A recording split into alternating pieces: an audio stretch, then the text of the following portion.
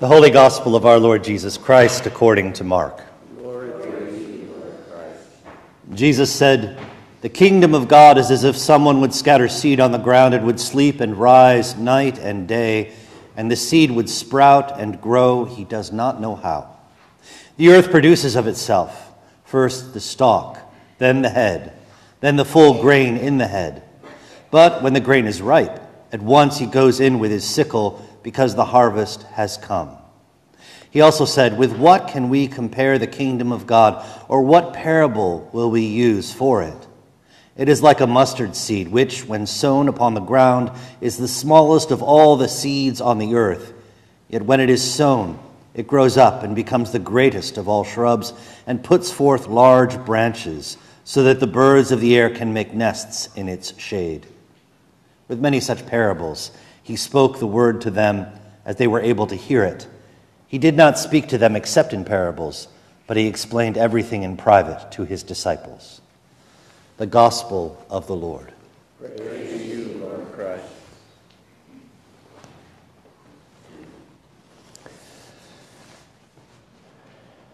In the name of the Father, and of the Son, and of the Holy Spirit. Amen. Good morning.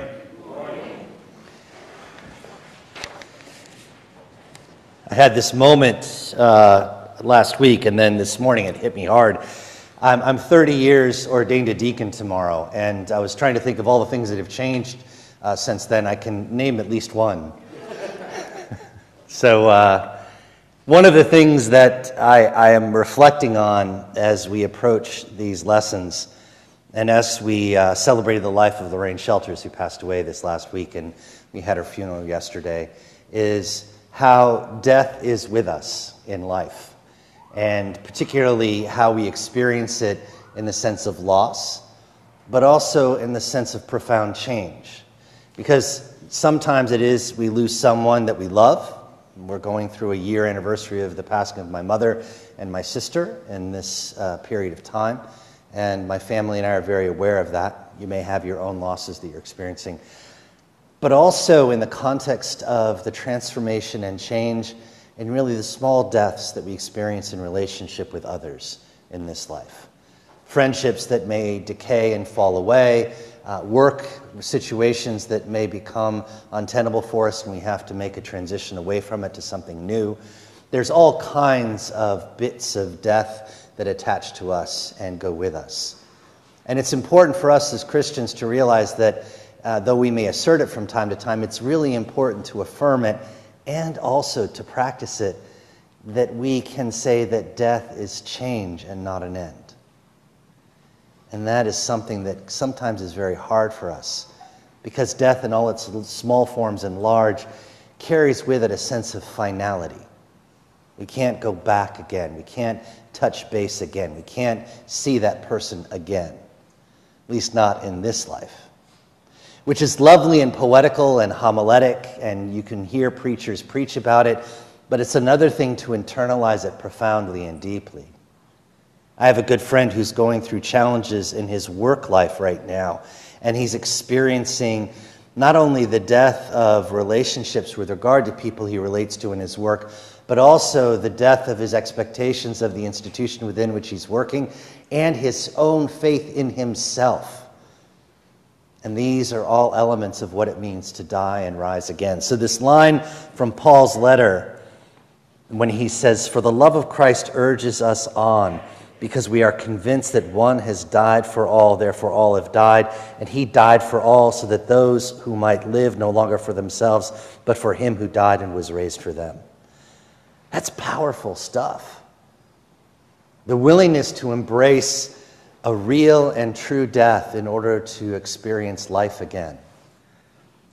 And to hold that not in abstraction, but in a deep and profound awareness of this is who we are as mortal beings. We experience the beginning, the middle, and the end of life experiences and of life itself. I was perusing social media today, and a friend of mine from long ago, this goes back to General Seminary days, and then the early days that Laura and I were here in the Diocese of New Jersey. I knew him as a colleague. He left the Episcopal priesthood, had joined the Baptist Church, and was doing financial advisement which was a family business. But I still knew him as a colleague and friend in ministry.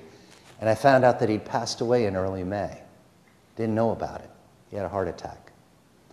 And so I am in the midst of feeling the feelings that you get when you hear about the passing of a friend, and it's in the wake of their passing. So you really can't even reach out and touch base with folks, because that time of mourning, your first experience of that separation and their continued journey with it might not be in congruence.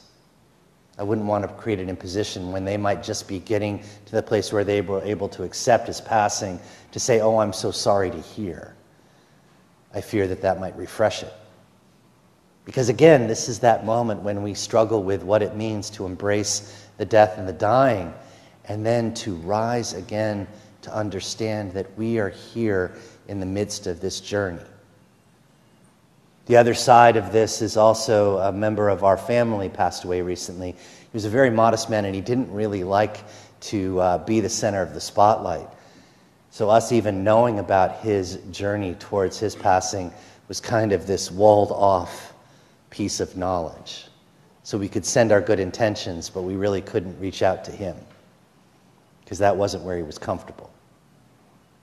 Think of all the ways that we struggle with this in our lives. In the midst of this struggle, we also get this incredible word of hope from Christ. And I'm holding on to it with both hands and all my heart. The kingdom of God, he says, is like someone who goes out and sows seed in a field. And the sun rises and sets, and it rains, and the wind blows.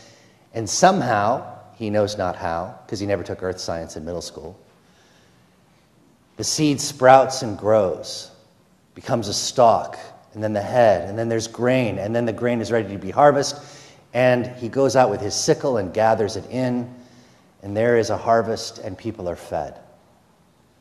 And this happens again and again. But those who are imaginatively involved in his teaching, those who were so close to that pure activity of sowing and growing and reaping and gathering in, they're very aware that there are so many variables that go into what makes a harvest happen. What makes a good harvest, a poor one?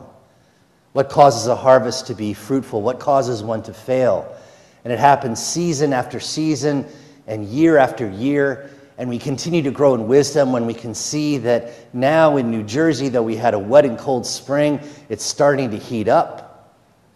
And you know as well as I do that what was verdant and green a short time ago is probably going to move towards a balance of drought.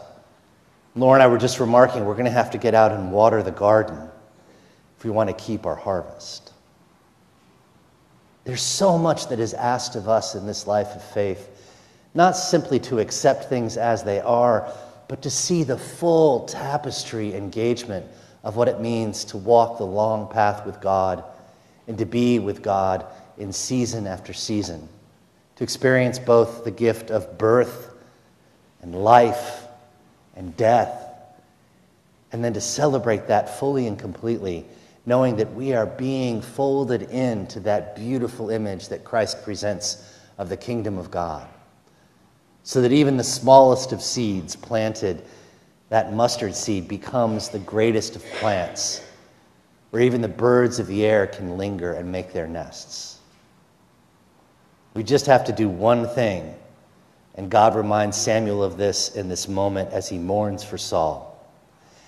When it comes to embracing the understanding of what it means to be dead and die and rise to new life in God, we have to be willing to let go of our expectations of what life should really look like, what this journey should be, and to render ourselves utterly and completely open to what God is doing in our midst, what God is doing in the other, and what God is seeking to accomplish in and through us.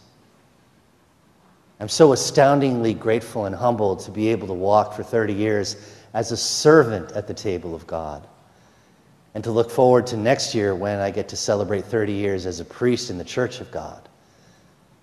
But to stand here and to understand that I've been given the honor of setting the table for the family to gather for all this time, and to see you all grow as you are planted in Christ. and you especially, Benny, that we continue to walk in that grace. May God continue to bless us in the years and the growing seasons to come, and with every harvest we embrace together. Amen. Amen.